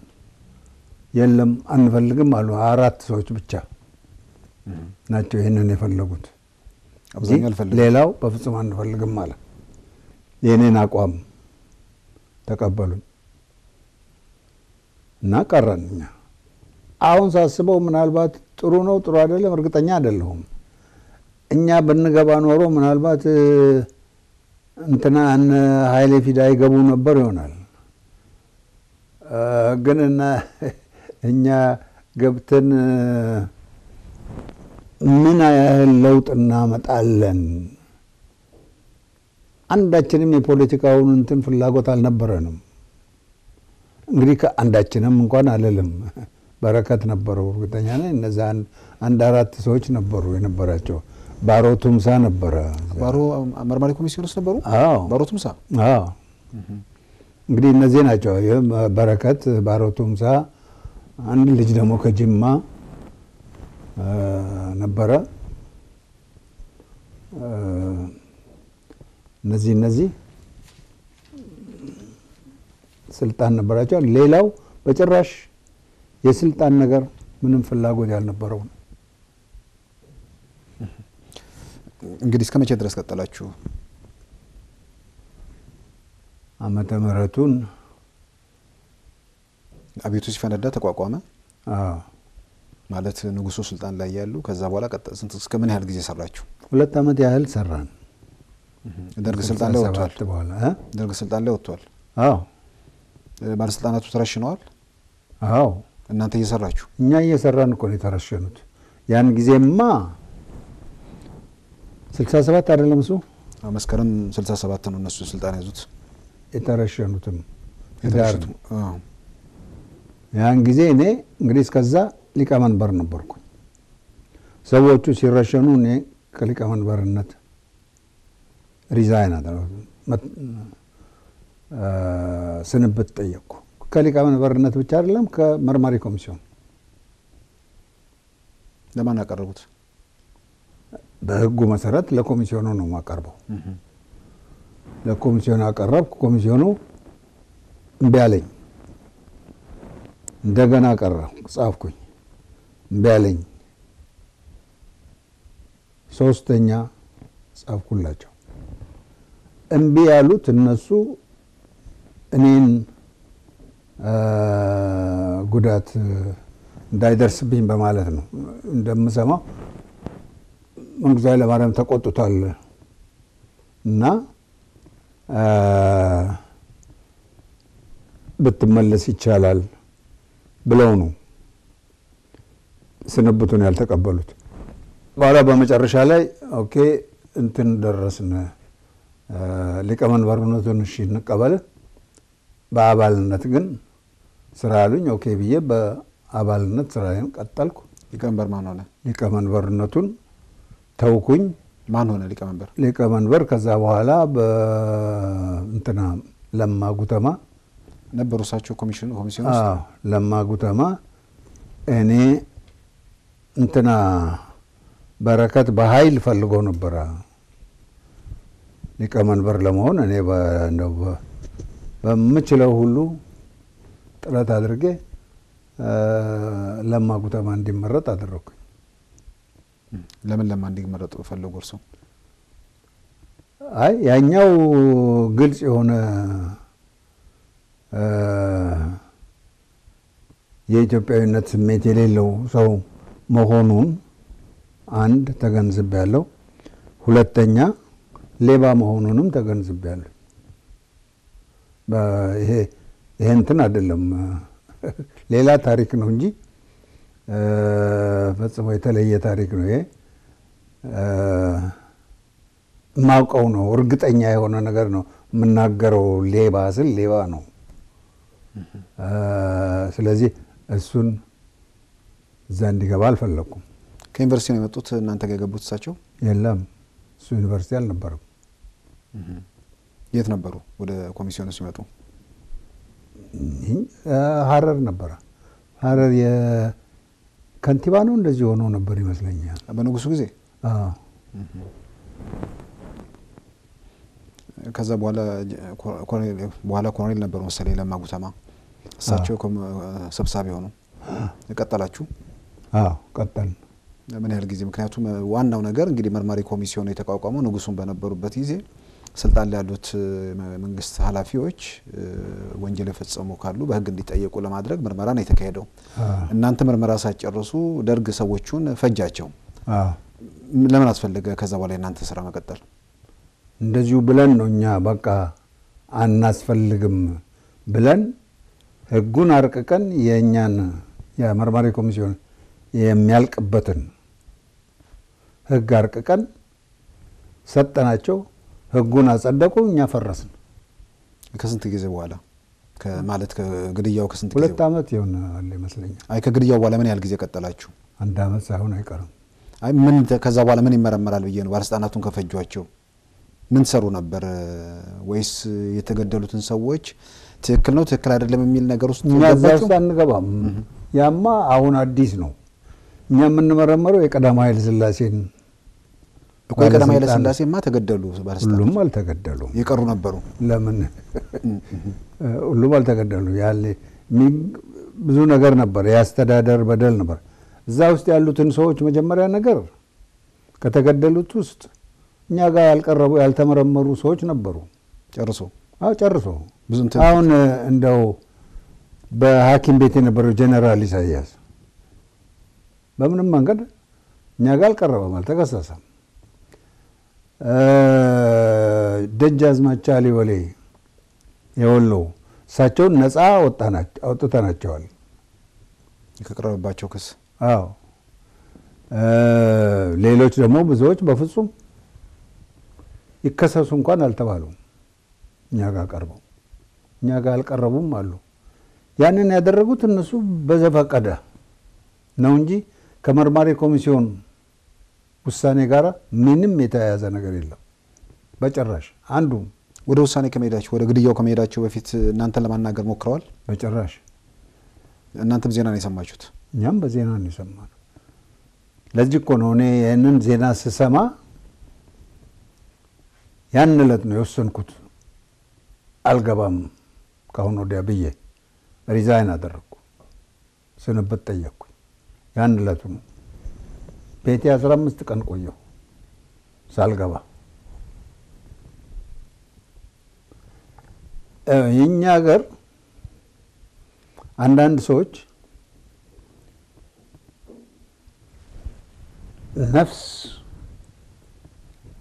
ነፍሳቸው ይሁን ምናቸው የሚበልጥባቸው ሰዎች አላቅም አሉ። አሁን እዚህ መርማሪ ኮሚሽን ሰዎች አንዳንድ አሉ። በተለይም ደግሞ የመርማሪ ኮሚሽን ዋና ጸሐፊ የነበረው ሰው አለ በህይወት፣ ነጋዴ ነው።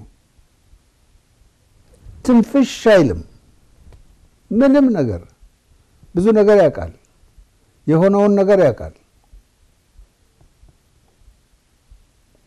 ስንት ውሸት ወሬ ሲወራ እንደው እባካችሁ እንደዚህ አይነት ነገር አልሆነም ብሎ እንኳን እንደው ለምስክርነቱን ለመስጠት አይፈልግም። ሌሎችም ደግሞ የመርማሪ ኮሚሽን አባሎች የነበሩ አሉ። አንዳቸውን ትንፍሽ አይሉም። ይሄ ምን አይነት በሽታ እንደሆነ አላውቅም እኔ የሀገራችን እና አንድ ሰው ብቻ የነበረ ያስመስሉት አሁን እኔ ብቻ በመርማሪ ኮሚሽን የነበርኩ ይመስላል ለብዙ ሰዎች አይደለም እኔ መጀመሪያው ዓመት ላይ እርግጥ በሊቀመንበርነትም ሆነ ሰራው ከዛ በኋላ ግን አባል ሆኜም ሰርቻለሁ ግን ሌሎች ሰዎች ነበሩ እነዛ ሰዎች አሁንም ያሉ ይመስለኛል ዝምታን እንግዲህ መርጠዋል በየራሳቸው ምክንያት ሊሆን ይችላል ግን ደግሞ ታሪክ ነው ሌላ ምን አለ ታሪክ ነውና ያኔ መርማሪ ኮሚሽን አባላት እነማን ነበሩ ከመቼ እስከ መቼ ሰሩ ምን አጣሩ ምን ውሳኔ ላይ ደረሱ የሚለው ነገር በተወሰነ ደረጃ ኃላፊነቱ በእናንተም ላይ ያለ ይመስላል እና በዚህ በኩል እርሱ ያደረጉት እንትን አለ ምን እኔ የግሌ አይደለ በርግጥ የግል አይደለም ከማንንም ደግሞ ይበልጥ ቅርብ ነው እርሱ ለጉዳዩ ማለት ከሌላው ሰው ይልቅ አይደለም ኮሚሽን ውስጥ ነበሩ ብዬ ነው ኮሚሽን ውስጥ ብኖር ኮሚሽን ውስጥ የነበሩ 15 ሰዎች ነበሩ ከ15ቱ አንዱ እርሱ ነበሩ እንደነሱ ኃላፊነት አለበት ለማለት ነው እነሱ ኃላፊነት አለብኝ እነሱ እኔ የምችለውን ሁሉ እናገራለሁ እኮ ስጠየቅ እናገራለሁ ግን በዚህ ጊዜ ሌሎቹ ደግሞ ይሄንን ያለው ልክ አይደለም ይሄንን ያለው ልክ ነው ብለው እንኳን ምስክርነት የሚሰጡ የሉም አሉ በህይወት ለምን ይመስሉታል ምናልባት እንጀራ ነው ጎመን በጤና እስከ መቼ ድረስ በጎመን በጤና አምነን እንኳን ይሄ ዝም ብሎ የታሪክ ነገር የሆነና ሰው ሲሞት እንኳን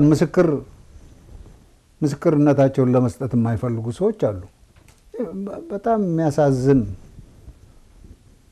ነገር ነው እንግዲህ መርማሪ ኮሚሽኑ እንግዲህ አሁን ቢያንስ መጨረሻ ላይ ተቀጣላችሁና አጣርታችሁ ጨርሳችሁ 98% የመረመራችሁት ምንም ማስረጃ የሌለበት ነገር መሆኑን እንትን ብላችሁ ወርቅ አድርጋችሁ ውሳኔ ላይ በቴሌቪዥን ተናግረን በቴሌቪዥን ቀረበ በኢትዮጵያ ቴሌቪዥን ቀርቧል ዶክመንቱ የት ነው ያለው ታዲያ አሁን ያ ውሳኔያችሁ በሙሉ እዛው ነው ቃለ ጉባኤው በሙሉ ከመጀመሪያ እስከ መጨረሻ ድረስ ቃለ ጉባኤ እየተያዘ ነው በደንብ እንግዲህ ውሳኔው እንግዲህ እናንተ ውሳኔ በተመለከተ እንደዚህ ብሎ ነገሮችን መገመት ይቻላል በተለያየ መንገድ እርሱ ደግሞ አሁን ስልጣን ላይ ካለው መንግስት ጋር አይስማሙምና ያ ውሳኔ በተለይ ከርሶ ጋር ወይ ደግሞ አጠቃላይ ከኮሚሽኑ ጋር የተያያዘ ነገር ቢኖር እስካሁን ሰነዱን እናየውም ነበር አንዳንድ ሰዎች እንደዛ ይገምታሉ ምክንያቱም ሰነዱ ካለ ሰነዱን ይፋ በማድረግ እርሶን ለመወንጀል ይጠቅም ነበር ከንትኑ ጋር በየያዝ ለመወንጀል ቢጠቅማቸው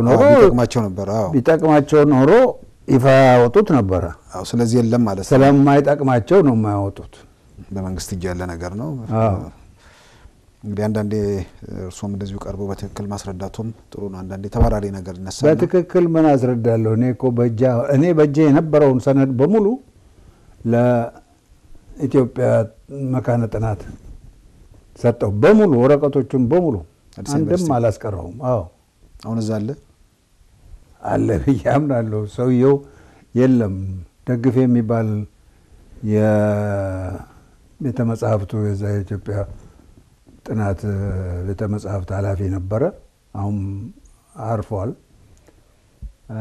ለሱ ነው መጥቶ ከቤቴ ያለውን ሁሉ ጭኖ የወሰደው አንዱ ዘመኑ እንደሆኑ ዲጂታል ቢሆን ስካን ተደርጎ እርሱም ቀሪ መኖር ይችል ነበር እንግዲህ ከኮሚሽኑ በኋላ ወዴት ሄዱ እርሱ እኔ በዛን ጊዜ ወደ ዩኒቨርሲቲ ተመለስ ተባልኩ እኔ ደግሞ ወደ ዩኒቨርሲቲ ስመለስ ዩኒቨርሲቲ አልነበረም ተማሪ ሁሉ እንትን ገብቷል እድገት በህብረት ሄዷል